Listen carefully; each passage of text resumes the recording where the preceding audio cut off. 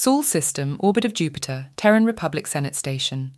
Early 2669. Fleet Admiral Octavia, Admiral of the Stellar Fleet. Octavia walked the halls of a grand chamber filled with granite and marble as people walked in all manner of directions. The sounds of her footwear resonated with the polished marble at her feet, as it did with every other footstep throughout the hall. She was in the Terran Republic Senate headquarters in orbit of Jupiter. It was a grand facility in orbit of their largest gas giant and had its own detachment of ships and defences, only second to Terra itself. Since it was home to the Senate that represents all Terran systems, security was a must. As such, security detail was seen posted at several checkpoints and entrances sporting armour similar to the Marines, but were tinted with navy blue on the composite armour, and the letters TRSC were lasered on the front and back of the chest. She continued walking when she reached an office that led to one of the docking ports on the far edge of the station. The glass plane that was on her right revealed a steel grey ship, smaller than a corvette, but larger than some heavy and large ships. It was her government-issued ship, and with it came its own escort, worthy to take on some of the larger pirate fleets she's seen. As she made her way to the gate, she was stopped and screened by security. Even as the highest rank in the military for her branch, she was still subject to searches and scans. She could be the Terran Chancellor, and you would still be searched for contraband. She recognised their tight adherence to protocol and let them do their jobs.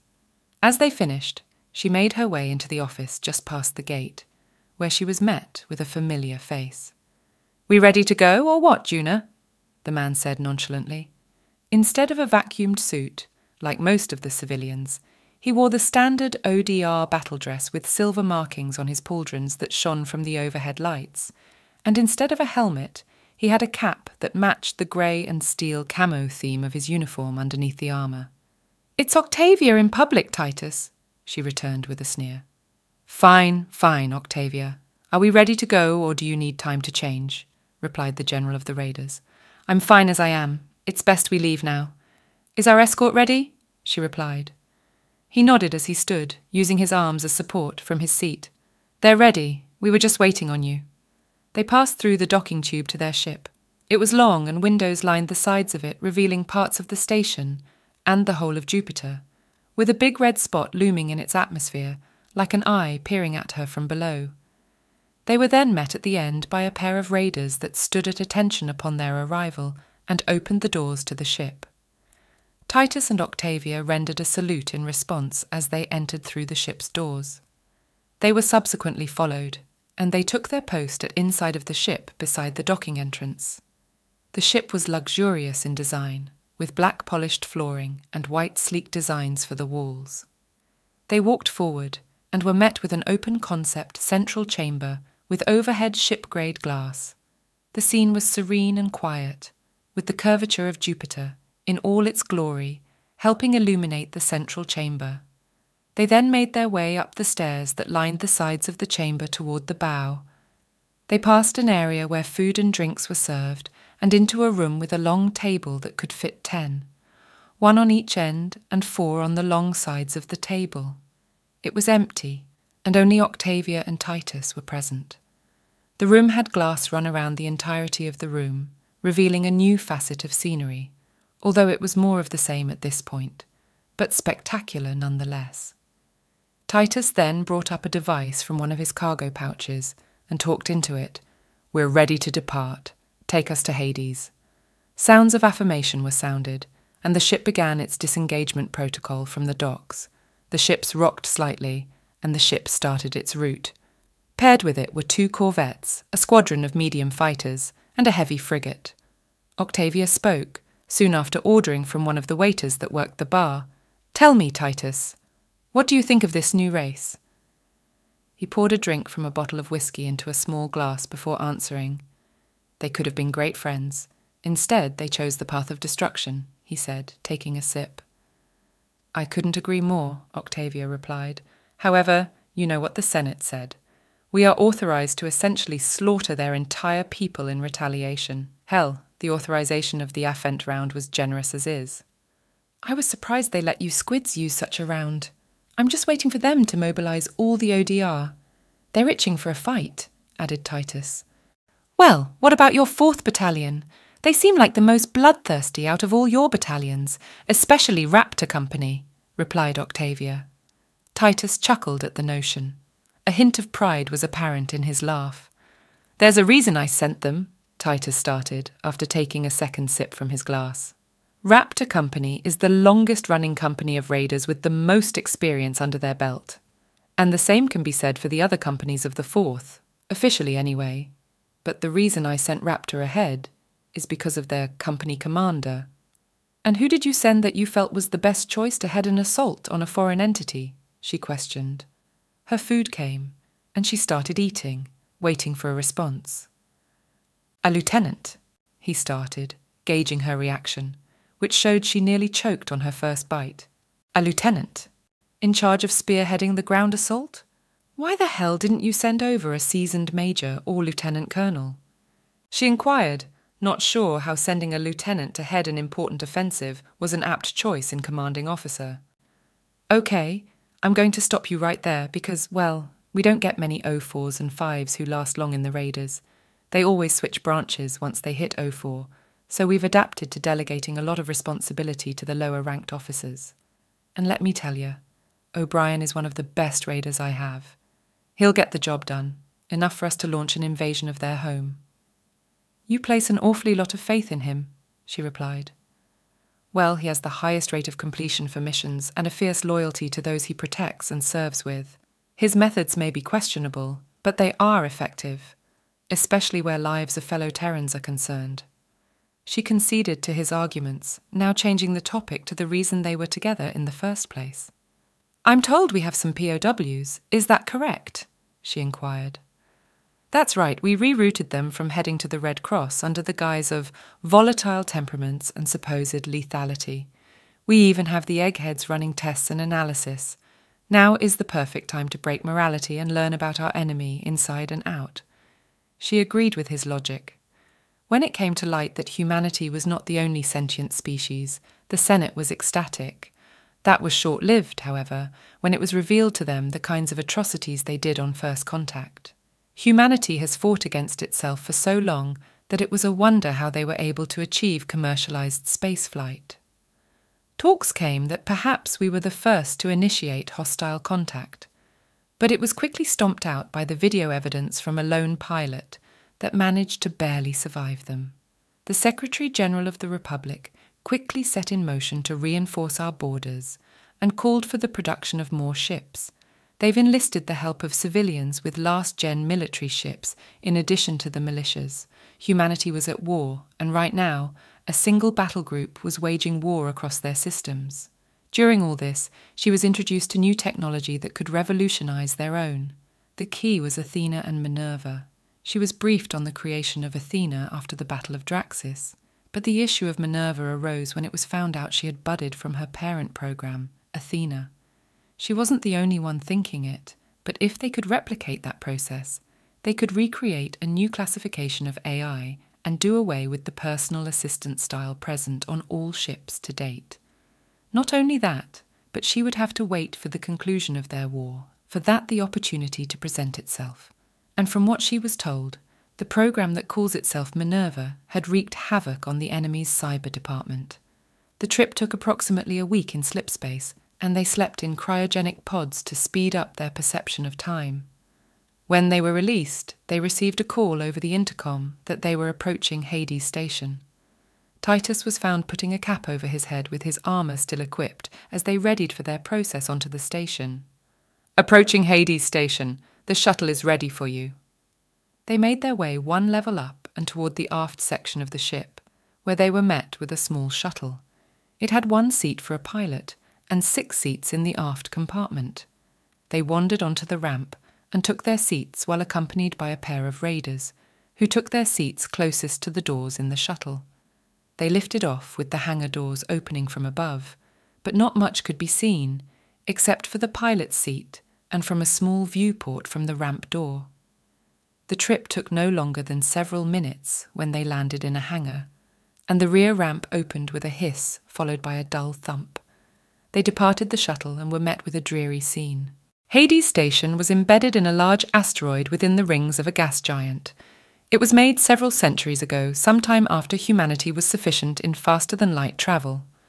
The hangar they found themselves in was dilapidated, and workers dressed in orange were seen cleaning the panels while watched by a set of guards with their weapons at the ready. They made their way to the central pair of doors that led into processing. As they made their way, before they reached the doors, they opened, and a man in a lab coat approached them. "Good day, I'm Dr. Hale, Chief Scientist here at Hades Station. Come, I know why you are here." He led them past security, and they walked through a small tunnel, where they were stopped shortly after reaching the end. It wasn't so much Octavia, but Titus. "Sir, the knife," one of the guards said, pointing to his rear. "Oh, right, forgot," he said, as he drew the knife from its sheath from the back of his chest armour that was placed near the lower back. "Armour stays on, though." The guard nodded silently and placed the knife in a bin and given to a clerk behind him, and the three continued down a hallway. To their right was a series of cells with individuals clad in yellow that could be seen from a raised walkway. They were human, and some would have their yellow jumpsuits rolled halfway, as they did various activities. Here is the main block. Prisoners here are mostly pirates and smugglers. We have them working the asteroid for minerals at a snail's pace until they serve their time or die. Sometimes they really do get forgotten. Dr. Hale spoke with unprompted disregard. They moved on beyond the areas with the human prisoners before they made their way to a door at the very end of the long hallway. "Beyond here is what you're here for." The sign above the doors was labelled as the laboratories. Octavia remembered Titus's words about finding out about the enemy both inside and out. It made her shiver, but understood that it was necessary. They entered and walked past another tier of security when they were met with a hallway that extended to the left and right, with one side being all glass that peered out into the exhibits of alien prisoners. "They call themselves Celians, but I'm sure you knew that already." Hale spoke as they took the route to the right. "From our dissections, they're not very different from us anatomically. They have a heart, a pair of lungs, and so on. They are the same in that sense." He continued on the makeup of their biology. They were carbon-based, and they breathed our air in similar portions to Earth. Of course, this much was disclosed after Draxis. The conditions the Celians were subject to were indeed horrible. But there was one emotion that overtook Octavia, and it was disgust. She was well versed in what they did to their first two systems, and was recently briefed that they had taken human slaves, and knew what they could be subject to. As a result, she held no particular empathy for their prisoners. When Hale stopped, they were met with a pair of doors beside one another. They entered the closest one, and it was dimly lit with a table and some chairs. The only light provided came from a pane of glass from the room opposite of them, with a singular entity that was chained to a seat. Octavia then asked, "Who's this?" Apparently he was a recently promoted chief captain that was captured during the battle over Tola in the Verbus system, our latest conquest. "Can it understand me?" Titus asked, to which Hale nodded. "Yes, sir. They have a translator around their neck that can translate in real time. Turns out they had our language passed after Dima." Titus groaned and stated that he would enter. Hale happily obliged, and both he and Octavia remained in the dimly lit booth. They saw him enter, and the Celian squirmed in his seat, the chains rattling as he did so. Well. Not so good being on the opposite end now, are we? He was the first to speak, but the Celian remained silent. "You know, there's a lot we don't know about each other. How about we introduce ourselves? You can call me Titus. And you are?" The alien waited a moment before speaking. "I am Dalagon, chief captain to the Celian fleets." "I'm going to get straight to the point, Dallo. My people would like to know where our people were taken and who took them." He was silent, but he began to repeat his introduction before being promptly silenced with a backhand from Titus. He recoiled, and blood dripped from its mouth, and a new wound generated from the strike. He then grabbed the Celian by the head, gripping his hand over it like a ball. "Tell me what I need to know, and maybe I can stop." When he didn't respond, Titus began with one of his digits and broke it backward to a position unnatural.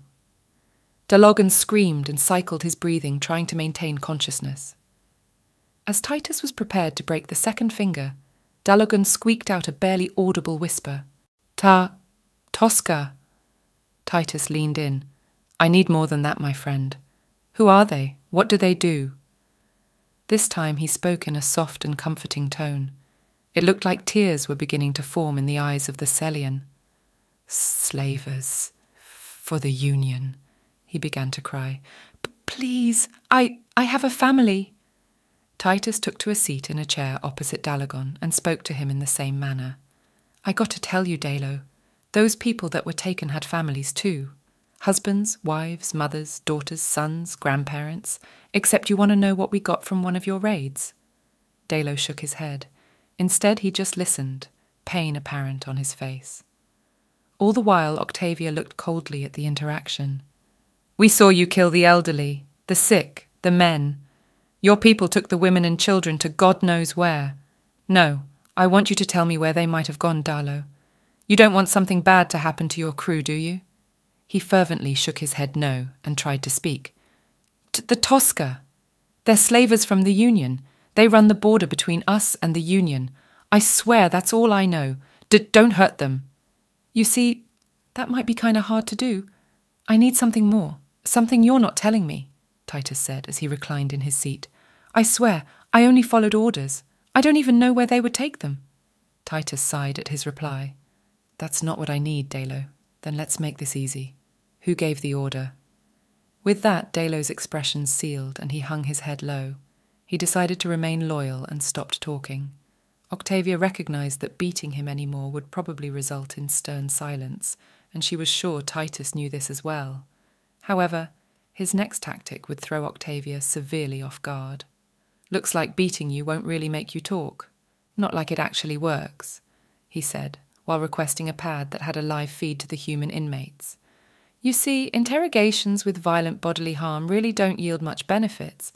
I've tried to be nice, but you just like to be quiet. Breaking 2 fingers probably hurts too. I would know. He tapped away on the pad, and Octavia and Hale could only watch. Perhaps the well-being of your compatriots might yield some incentive. He turned on the monitor behind him, facing the Celian. It was the inmates they had passed earlier, donning the yellow jumpsuits. You know, human prisons can be a wild place. Hierarchies are made by making others submit, either through violence or sexual. The Celian squirmed some more in his seat, but still chose to remain silent. And from what I've seen and heard, anatomically, you're very similar. He turned on the volume, and the everyday clamour of the inmates could be heard. Dalo's eyes darted around the screen with urgency. Tell me who ordered the making of slaves of Terrans, his yell reverberated in the small room. When he was met with silence, he proceeded with his plan. The doors on the screen opened with a buzz, and the camera panned to the door. A lone female Celian was pushed through the door. She still wore her jumpsuit, but instead of yellow, it was orange. The guards that pushed her through retreated back through the doors. The eyes of the inmates turned to her with a predatory stare. You see, normally we have laws against this sort of thing. You can't really have women in the same prison space as men, because then, he pointed to the yellow shirts, they haven't spoken to a woman, let alone see one so close. But as far as I'm aware, most of our laws only apply to us, not you. And the cordial attitude we have with your people, the civilians, is nothing more than a courtesy.